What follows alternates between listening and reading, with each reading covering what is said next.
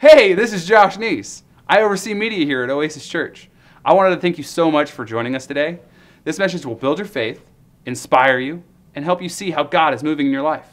Before we get into the message, if this is your first time joining us, go ahead and hit the subscribe button, knock that notification bell so you can get notified every time we release a new message just like this. Now, enjoy the message. In Jesus' name, amen. Okay. This message is called The Worship Heaven Wants. Can you say that? The worship heaven wants. And we're looking in Mark chapter 4. Now, a little bit of the backstory, because I don't want to read the whole chapter, although we're going to read quite a bit of scripture leading up to this, is that Jesus and the disciples are hungry. They don't have food. The disciples go looking for food, and they leave Jesus at the well. And Jesus strikes up a conversation with the woman at the well. And we're going to pick it up in verse 10. And because Jesus has asked her for water, and then she's, having this conversation with him. And Jesus says this in verse 10. Jesus answered, said to her, "If you knew the gift of God and who it is who says to you, 'Give me a drink,' you would have asked him, and he would have given you living water." The woman said to him, "Sir, you have nothing to draw with, and the well is deep. Where then do you get that living water? Are you greater than our father Jacob, who gave us the well and drank from it himself, as well as his sons and his livestock?" Jesus answered and said to her, "Whoever drinks of this water will thirst again. But whoever drinks of the water that I shall give him will never thirst. But the water that I shall give him will become in him a fountain of water springing up into everlasting life." The woman said to him, "Sir, give me this water, that I may not thirst nor come here to draw." Jesus said to her, "Go call your husband and come here." The woman answered and said, "I have no husband." Jesus said to her, "You have well said, 'I have no husband,' for you have had 5 husbands, and the one whom you now have is not your husband. In that you spoke truly." The woman said to him, "Sir, I perceive you are a prophet. Our fathers worshipped on this mountain, and you Jews say that in Jerusalem is the place where one ought to worship." Jesus said to her, "Woman, believe me, the hour is coming when you will neither on this mountain nor in Jerusalem worship the Father. You worship what you do not know. We know what we worship, for salvation is of the Jews. But the hour is coming, and now is, when the true worshipers will worship the Father in spirit and truth. For the Father is seeking such to worship him. God is spirit, and those who worship him must worship in spirit and truth." The woman said to him, "I know that Messiah is coming, who is called Christ. When he comes, he will tell us all these things." Jesus said to her, "I who speak to you am he." This is a powerful passage about the ministry of Jesus, and revival actually ends up breaking out in Samaria for 2 days based on this conversation that Jesus has, where he gives the woman at the well a supernatural snapshot of what she's gone through in her life. Amen? And they begin to talk about worship, and Jesus begins to give instruction about the worship heaven wants. And I want to find out all about it. But before we go any farther, I want to define the word worship based on the Greek and Hebrew words. It means to bow down towards. It means to serve. It means to do. It means to accomplish. It means to make or manufacture. To worship means to shape or to form. These are some of the Greek words that you'll find when you study the word worship. Now, one of the things Jesus said to this woman, he said, "You worship what you do not know." And as a pastor, and when the Lord gave me this word to share, I really felt like that was a big part of this. That much of the church today is worshiping a false image of a God that cannot be found in Scripture. How many of you know our worship needs to be accurate? We need to see him for who he is. Amen? Now, Jesus makes the statement, the true worshipers. True worshipers. Can you say that? True worshipers. If there are true worshipers, there as a necessity must also be false worshipers. Does that make sense? Otherwise, he would never use the word true worshipers. You can tell as much what the Bible doesn't say as what it does say. And here Jesus uses the term true worshipers. How many of you, and I know it's everybody, want to be a true worshiper? That is your heart's desire. That's where we're going with this. That's the rest of this sermon, what it's about. Turn over to Mark chapter 7, because Jesus doesn't go into all the detail about what a true worshiper is. He gives us some hints, but I want to look deeper because he said some other things. In Mark chapter 7, verse 3 through 7, the Bible says this, "Then the Pharisees and scribes asked him, 'Why do your disciples not walk according to the tradition of the elders, but eat bread with unwashed hands?' He answered and said to them, 'Well did Isaiah prophesy to you, hypocrites, as it is written, this people honors me with their lips, but their heart is far from me, and in vain they worship me, teaching as doctrines the commandments of men.'" Here Jesus gives us two big pillars about what false worship looks like. So let's look at this real quickly. The first thing he says is drawing near with your lips, but not your heart. Everybody say going through the motions. We've got to, listen, when we come to church or we go to an event or we're at home worshiping God, whenever we're doing it, we have to engage our heart with God. Not just go through motions, but really engage our heart. He wants a heart-to-heart, spirit-to-spirit, deep calls unto deep connection with us. Not just going through motions, amen? Matter of fact, in the Old Testament, he said, "I'm tired of your sacrifices and all that." Why? Because they were just doing sacrifices, but their heart wasn't in it. God wants our heart, amen? He wants a heart-to-heart relationship with him. And he says, people that just draw near with their lips, but their heart's far from him, that's not true worship, that's false worship. But then he says something I probably never would have thought of. That happens quite often as I read the scripture, I must say. He says this, teaching as doctrines the commandments of men. What does this have to do with worship? He says, if you sit in a house that teaches as doctrines the commandments of men, you're going to end up in false worship. Wow, what does Jesus mean? How does my doctrine affect my worship? Well, let's look at that a little bit closer. He says, in vain they worship me. That's not a good word, is it? Vain. I looked up the word vain. It's very informational. The word vain means having or showing excessively high opinion of one's appearance. It's outward focused. It's appearance focused. It's putting on a show. It's lights and smoke and mirror and all that. Look, I'm not against lights. I'm not even against when people use, hazer machines so that the lights look nice. I don't have a problem with that. Just don't replace the presence of God and the glory of God with that. Okay? Keep the presence of God and keep the glory of God. I'm not against people dressing nice or looking nice, but that is not the substance of biblical worship. The substance of biblical worship is the heart. It's a heart connection with God, right?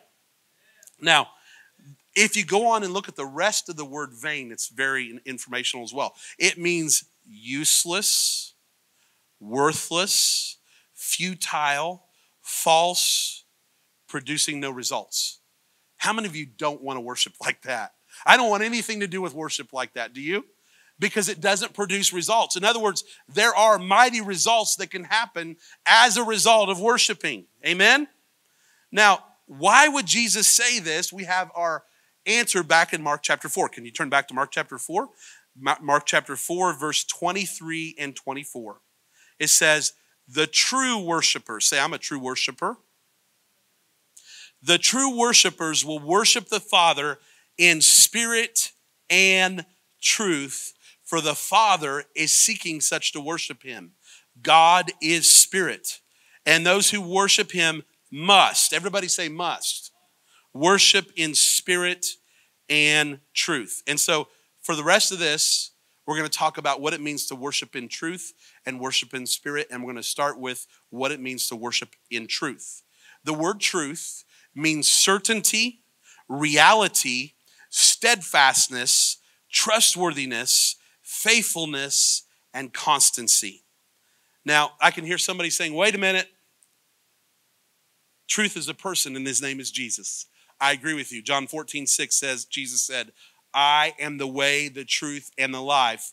No man comes to the Father except through me or but by me. How many of you agree with that? That's true. So truth is a person and his name is Jesus. To worship in truth actually has more than one meaning. Let's look at least two different meanings what it means to worship in truth.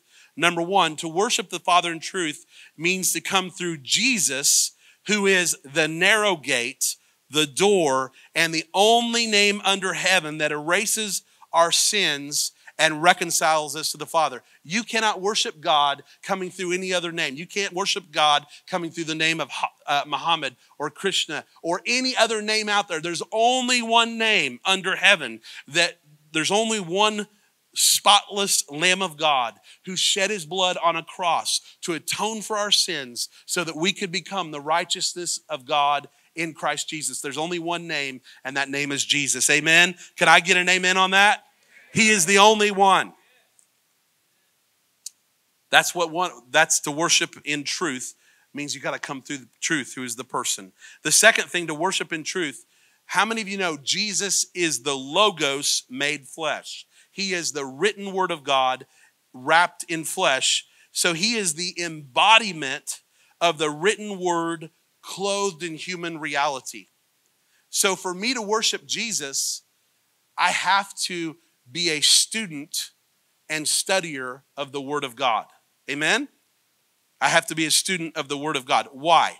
To worship in truth is to take the fullness of the reality of the Logos Word of God, amen, and allow it to be grafted into my soul so that my conscious construct of God is perfectly aligned with who he is accurately revealed to be in his Word.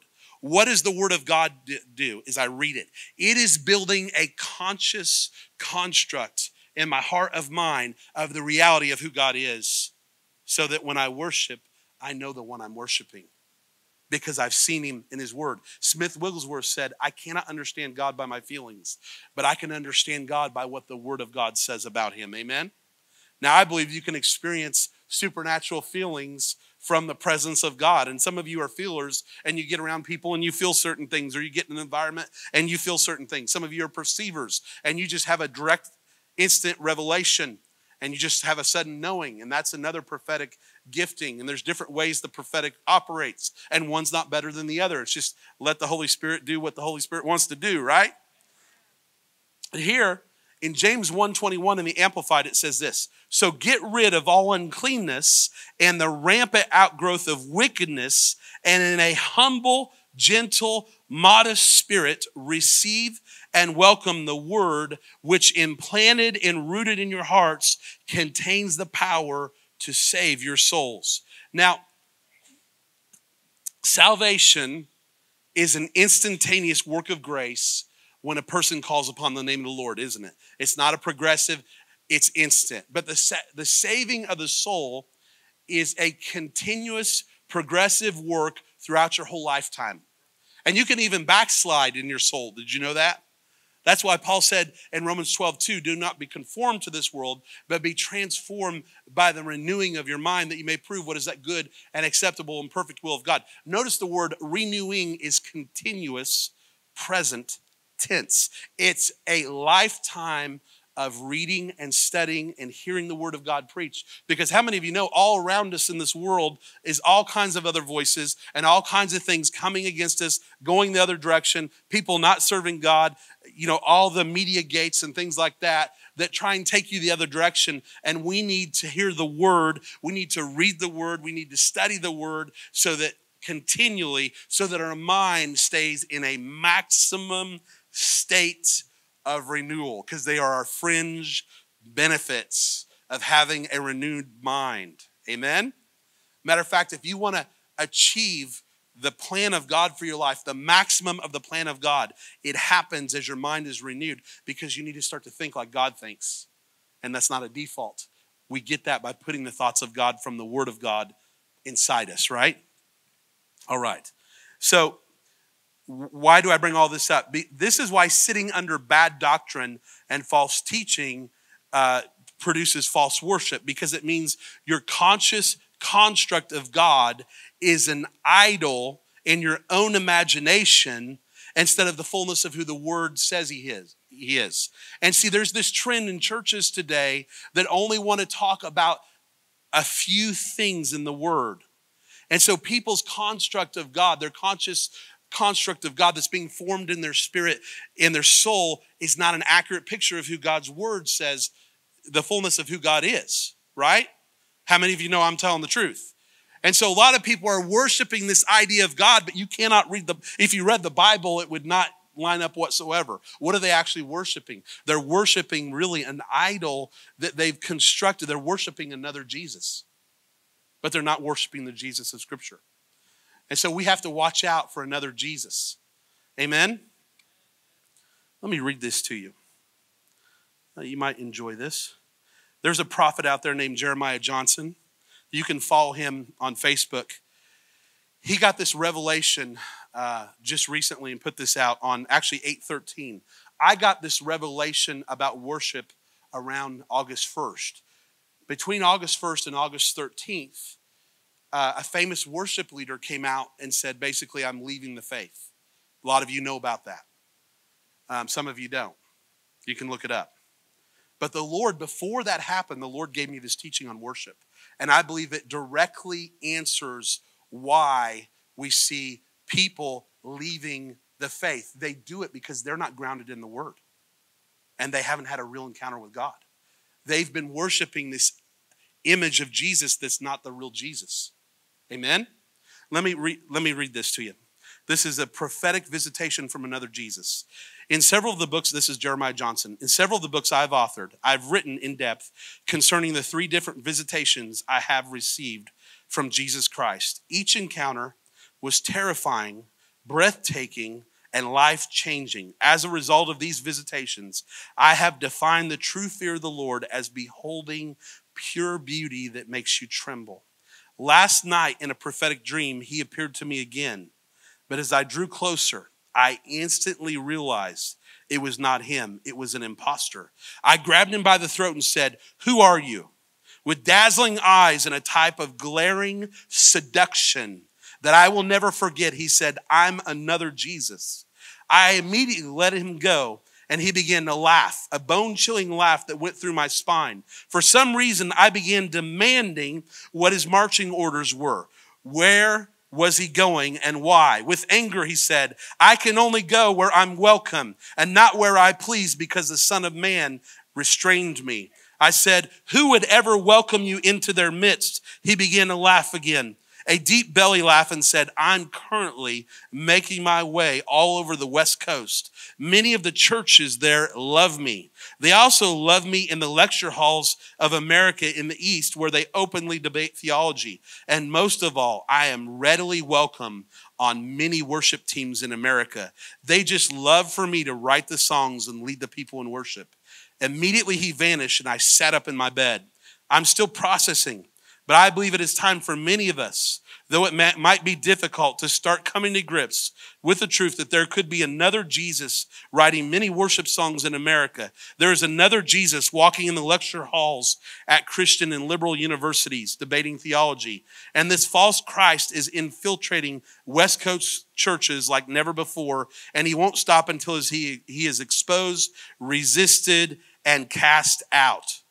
Remember, this another Jesus and Spirit can only go where it is welcome. The Son of Man has restrained Him, and He will not enter into places who know and worship the true Jesus of Nazareth.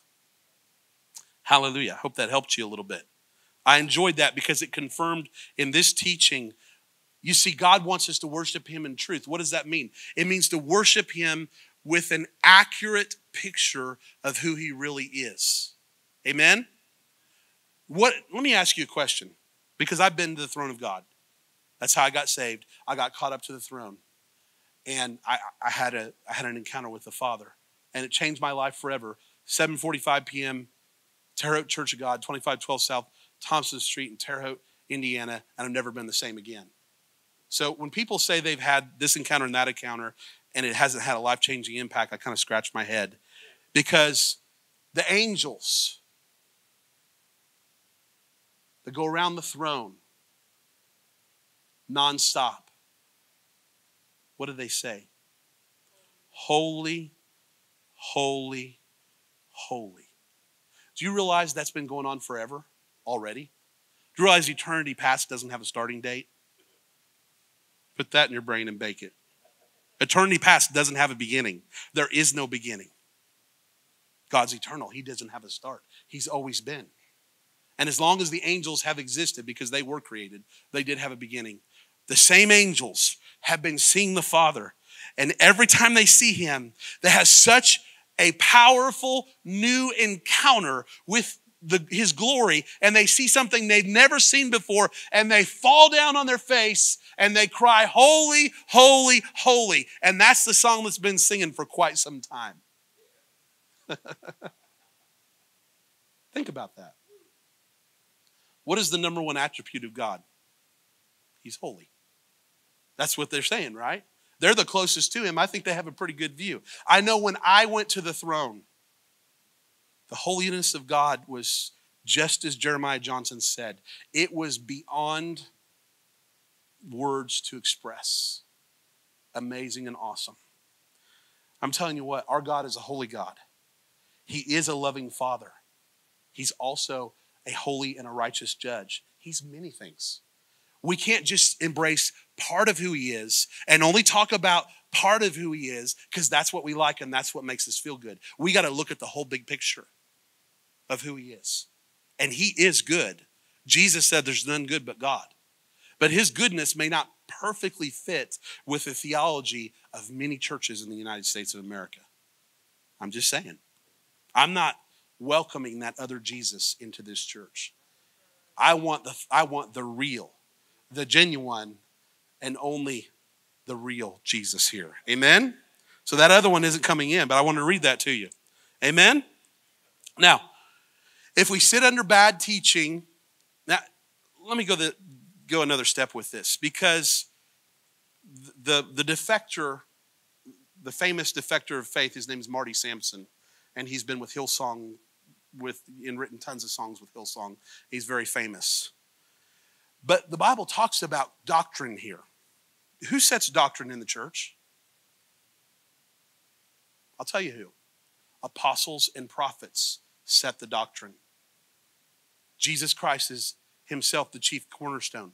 You need to get your doctrine from apostles and prophets. This is an apostolic house. I'm not a pastor, and I'm first an apostle, and I'm second a pastor. But why do I say that? And I don't have a problem with that. Because Paul and every other minister in the New Testament, the very first thing they said is, I'm a servant of Jesus Christ and I'm an apostle, or whatever it was they were called, right? I didn't ask for what I am, but I have a responsibility to stand in the office I'm called to. So part of my job is to watch doctrine. I have a passion for doctrine and teaching. And when I see the church getting away from Scripture and getting off on these tangents, it really bothers me. And part of my calling is to bring it back to the middle of the road of what the plumb line of Scripture is. Amen?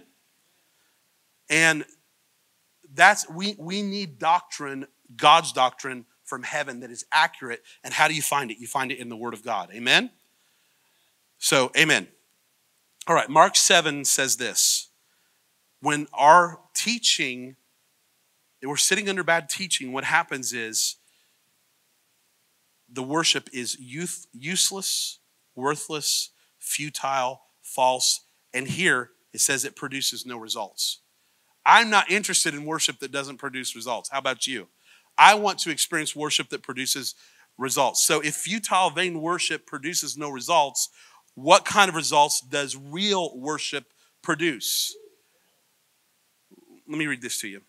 I gave this testimony before. A couple weeks ago in a worship service here, John Kieschnick was dealing with numbness in your hands, right? And during the worship, the time of worship, the presence of God came in and Luke did the transition. And during the transition, he released healing. And what happened to your hands? They got healed, right? The numbness went out of his hands. You'd had that 2 years? 2 years. And the numbness, why was that? Because the church was worshiping in spirit and in truth, because we have a powerful worship leader, Israel, who loves Jesus and is going after the presence of God. And what happened? The presence of God came in, and real worship produces results where people get healed, people get delivered without anybody even laying hands on them. If you're in an atmosphere of worship, anything can happen. Amen? Now, here's what else happens in worship, in true worship I love. One of the words for worship is to make or manufacture, to shape or form.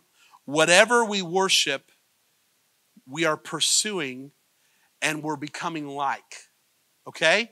Whatever we worship, we're pursuing and we're becoming like. So when we worship God, we are doing ourselves the greatest favor we could possibly do, because we are beholding Him, and in that process, amen, we are being shaped, manufactured, and formed in His image. Some of you have already thought of the scripture. It's in 2 Corinthians 3:18 says this, but we all with unveiled face, beholding as in a mirror the glory of the Lord, are being transformed into the same image from glory to glory, just as by the Spirit of the Lord. So think of this. When you worship Him in sincerity, reality, and truth, you are becoming every moment more powerful, wise, bright, beautiful, glorious, supernatural, compassionate, wealthy, healthy, and good. I'm telling you, when you worship God, you're doing yourself the greatest favor ever.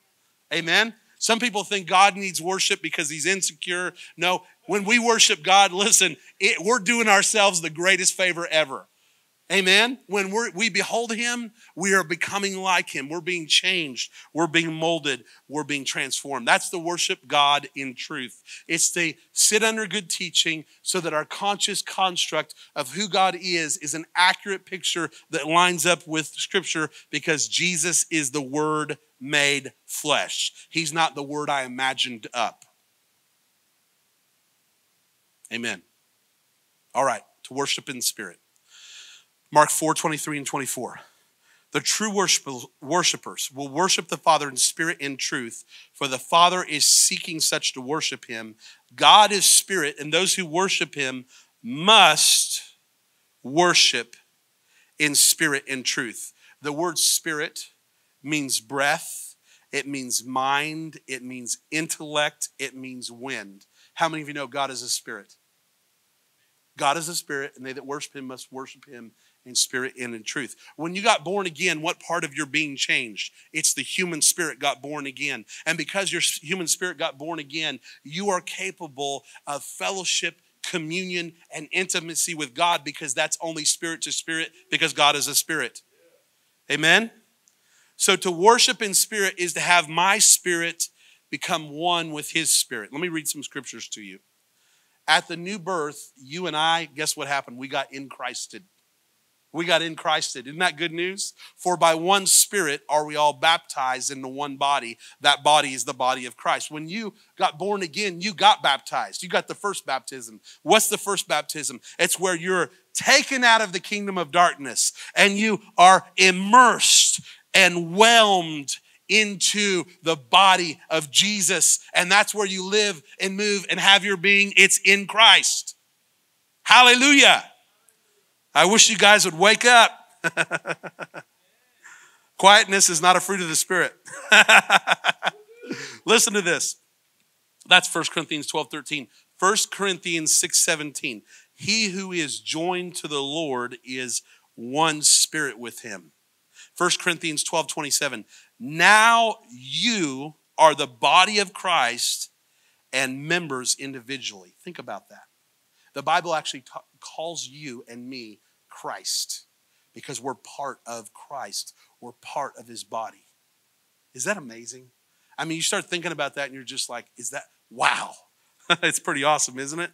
Now think about this, Ephesians 2:6, and has raised us up together and made us sit together in the heavenly places in the anointed Jesus and in his anointing. When Jesus died, your old man died. When he was buried, your old life was buried.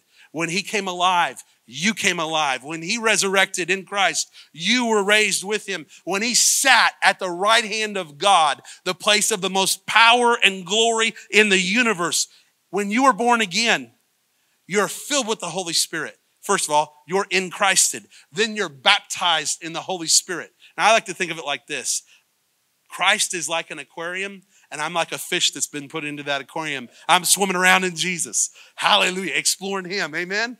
But I've been born again. I've been put in Christ. I've been raised together and seated in Christ in heavenly places, filled with the Holy Ghost, and Christ is hidden in God. I'm hidden with Christ in God. Wow. Is that awesome when you really start thinking about that? It just doesn't get any better than that, does it, church? We got to find out in our mind about these things so we can take advantage. Colossians 3:3 says this, for you died and your life is hidden with Christ in God. Amen? Hallelujah. My granny didn't die a few days ago. She died decades ago. And when I got around her, I saw Christ. I saw Christ in her, the hope of glory. The day you die is your best day ever. I'm not talking about physical death.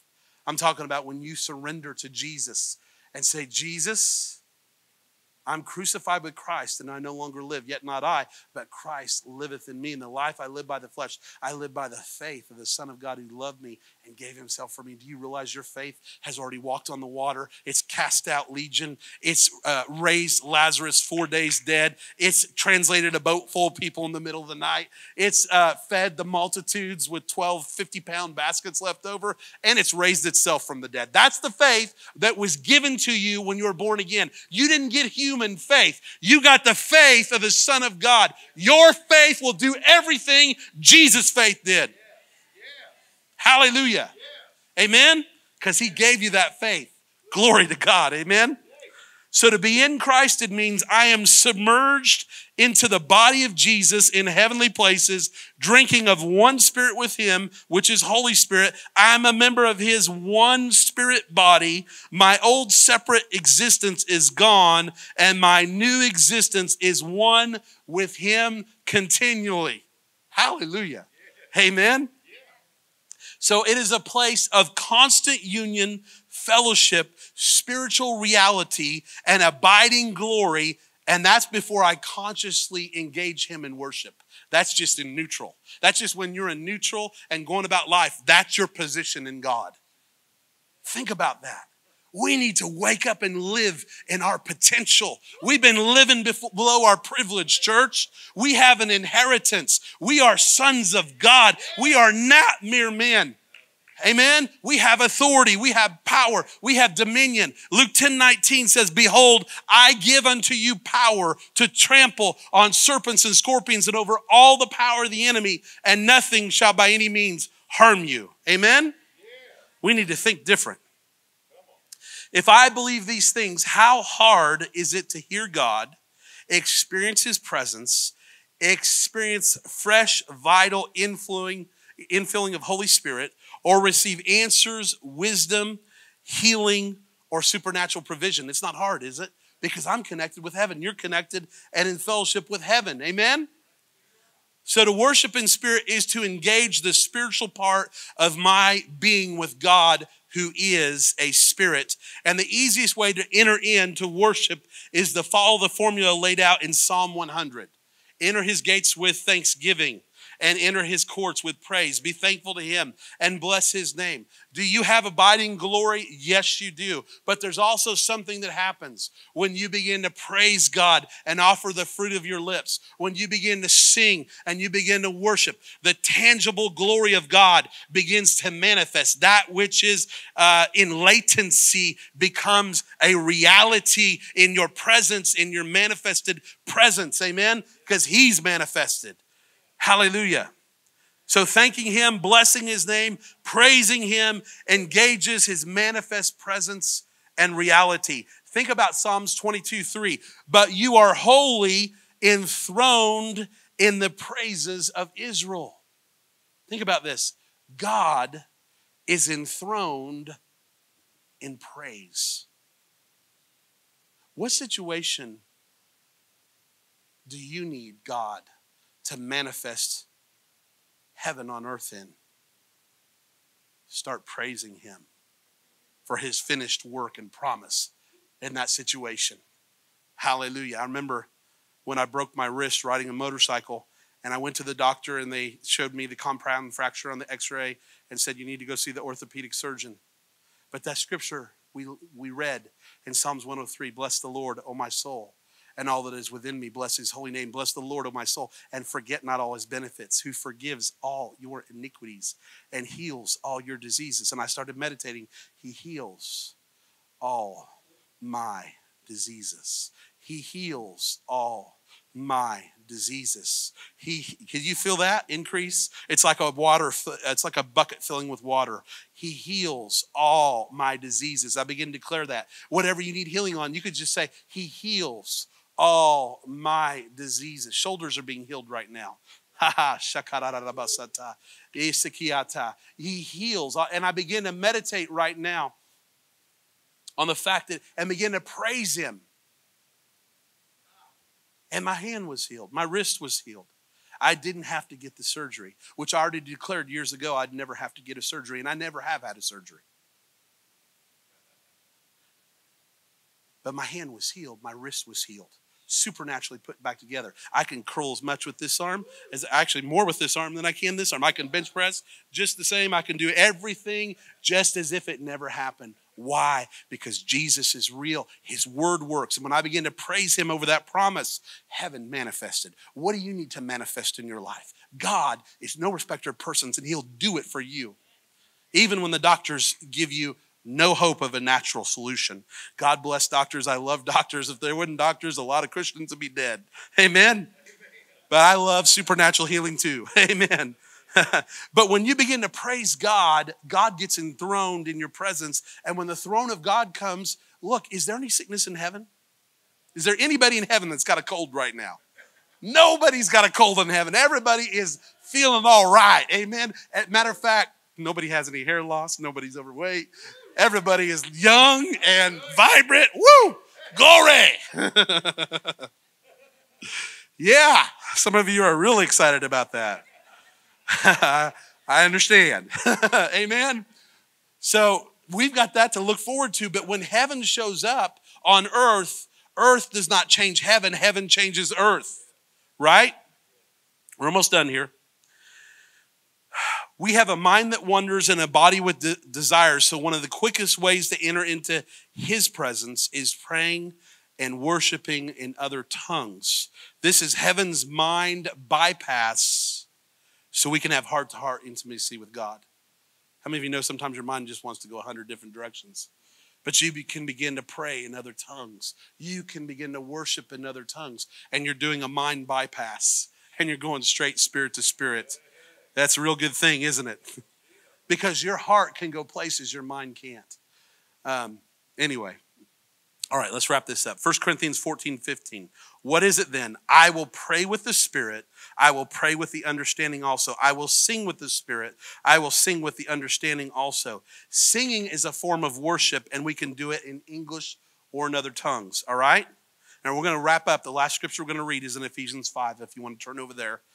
Ephesians 5, verse 17. This is Paul's prescription for spirit-filled living. We need to live full of the Spirit.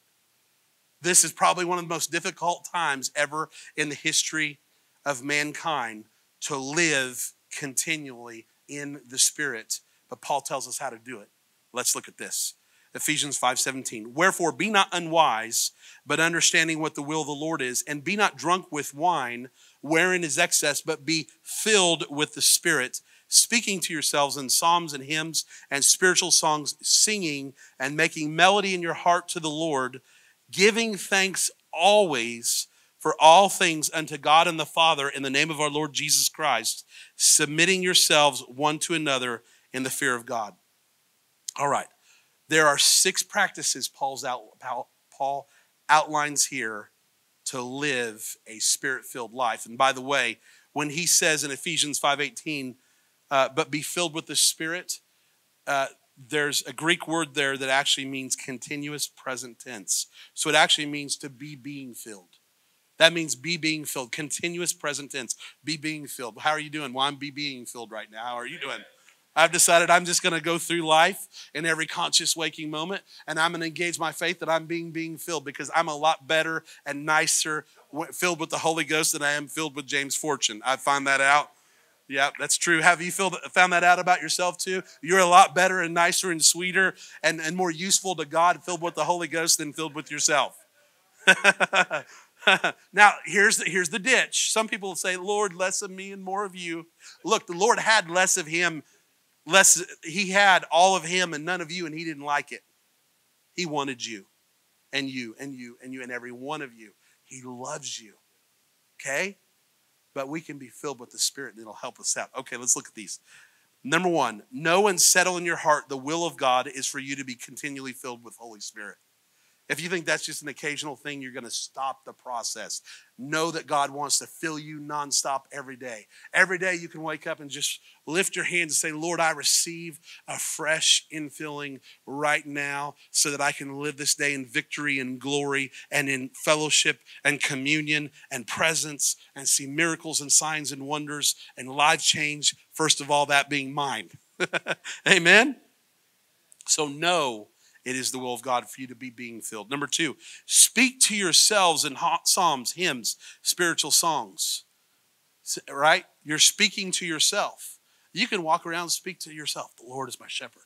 I shall not want. He makes me to lie down in green pastures. He leads me beside the still waters. He restores my soul. He leads me in the paths of righteousness for his name's sake.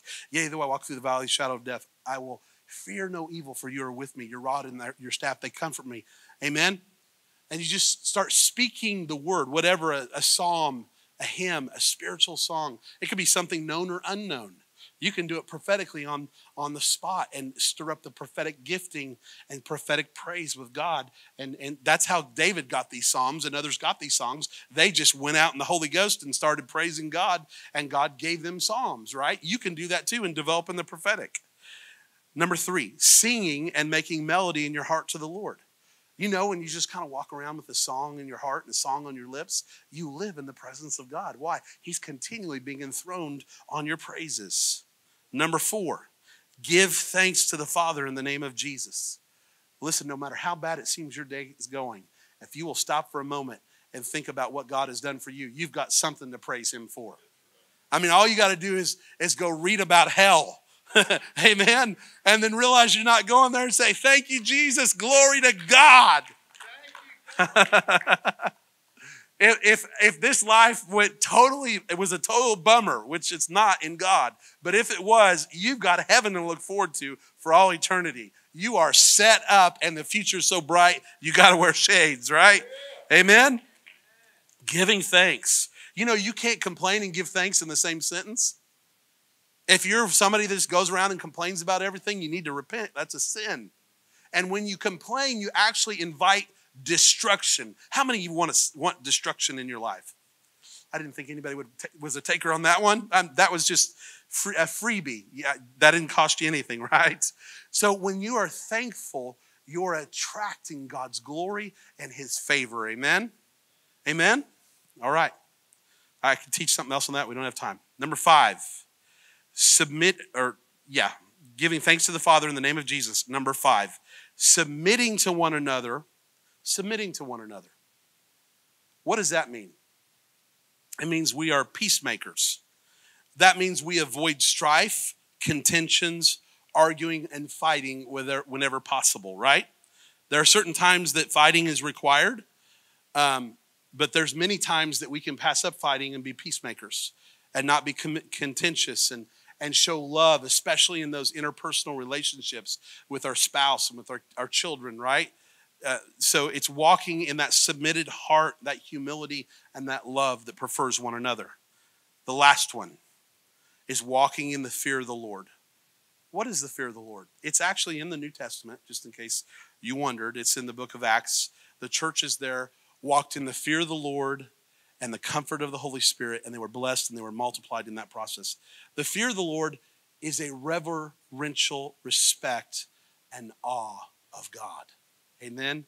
It's holding him in awe. It's holding him that he is who he... Listen,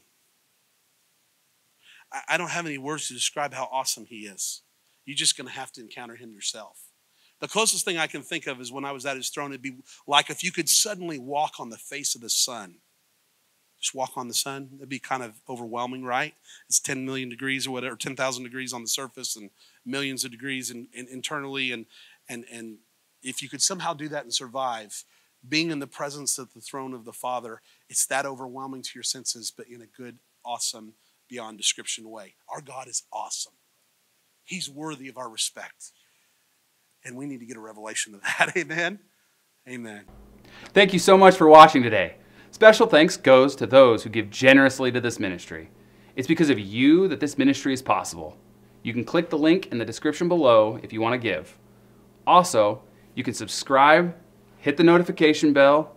That way you can get reminded every time we post new messages just like this. Feel free to like, comment, and share this with friends and family. Tag us on any social stories such as Facebook, Instagram, or Twitter at Edmond Oasis. God bless.